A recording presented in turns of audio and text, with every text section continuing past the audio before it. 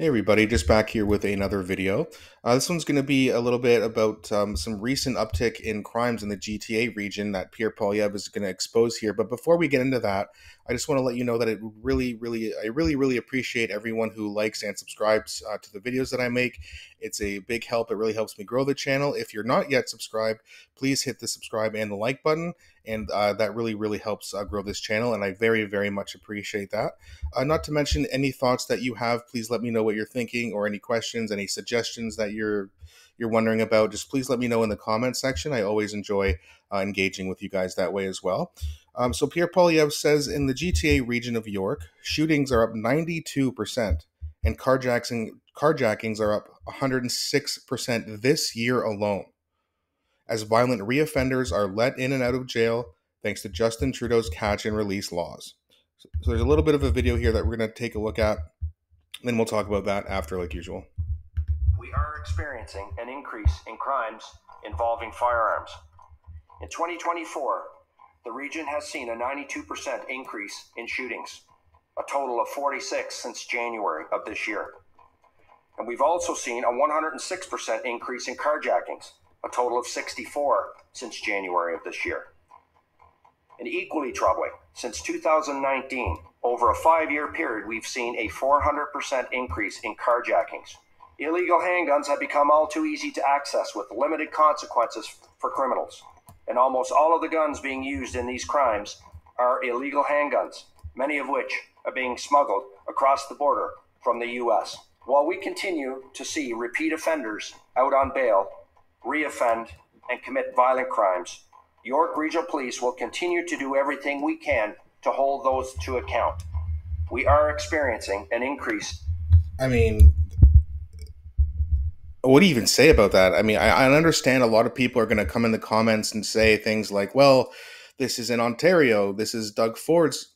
The thing is, and I'm pretty sure that when it comes to federal crimes, the regional government has to go by federal laws. Now, if any of you know any more about that, I'm not well versed on the laws in Canada, but I do know that these crimes are federal crimes. Right? You can't, like, shooting someone isn't a slap on the wrist, right? Like that's attempted murder. That's a federal charge, and under these federal courts, they're being very lenient. And Trudeau is the head of the federal government. And this isn't just happening in Ontario. I mean, I don't have other stats of other provinces, but I know that it's not exactly going too well out in the Maritimes either. And they're pretty liberal out there. It's not going well in BC, where the NDP, for now at least, is in control of things. So it's not just the the provincial conservative governments, it's the federal liberal government being propped up by the NDP that is allowing these things to happen, writing policies, passing policies that are just make it so easy for you to commit a crime, even a violent one, and basically get out in bail within the next week or two, when you should be locked up for a very long time to keep our streets safe. Lots of people are getting really upset, especially young women. I mean, we've all seen the uptick in violent crime against women going up, especially in the past couple of years. Well, again, these are dangerous people who are doing dangerous things, and the federal government is doing nothing to protect them. I thought Justin Trudeau was like a male feminist and he really cared about women. Well, apparently not, because they're scared and he's not doing anything about it. So in 2024 alone, 92% increase of shootings and 106% increase in carjackings.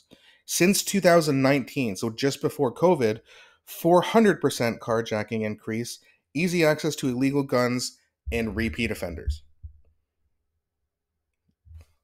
I mean, and this is the thing. And yet, if you're a civilian, a law-abiding civilian, Trudeau doesn't want you to have guns. Which means that now the only people who have guns are cops and criminals.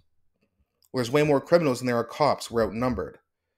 Okay, I've never held a gun in my life. I would like to actually learn how to shoot a gun. It seems like it would be a valuable thing to learn. But I was just always told growing up, oh, we don't need guns. Oh, in America, they have guns, but they're crazy. And growing up, I realized that, no, it's actually us who's crazy. To not allow a civilian to protect themselves while these violent criminals are getting put in jail and released very quickly, it's insane. We need protection now. Right? If you look under the Stephen Harper years, crime was way down towards the end of his term. And ever since Trudeau's taken over, it's been way up. I actually think I did show a video about this before. Yeah, so if you look right here, right, someone posted this in the comment section. So if you look at the violent crimes under Harper, look at it, look at the drop here. And then ever since Trudeau took over, major increase, slight increase, major increase, major increase. I mean, it's it's insane. And yet you still have roughly 20% of people, at least in my opinion. The polls say a little bit more, but I think that his numbers are going to go down. But he's going to at least get 20%. How do 20% of Canadian, like, where are these people? Like, I want to talk to them.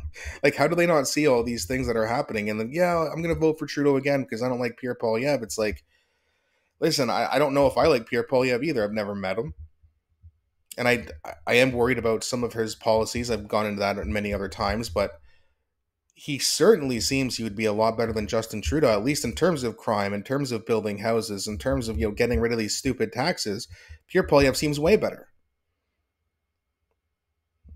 And there's no other good option. We're going to vote for NDP. They're the ones propping up this government.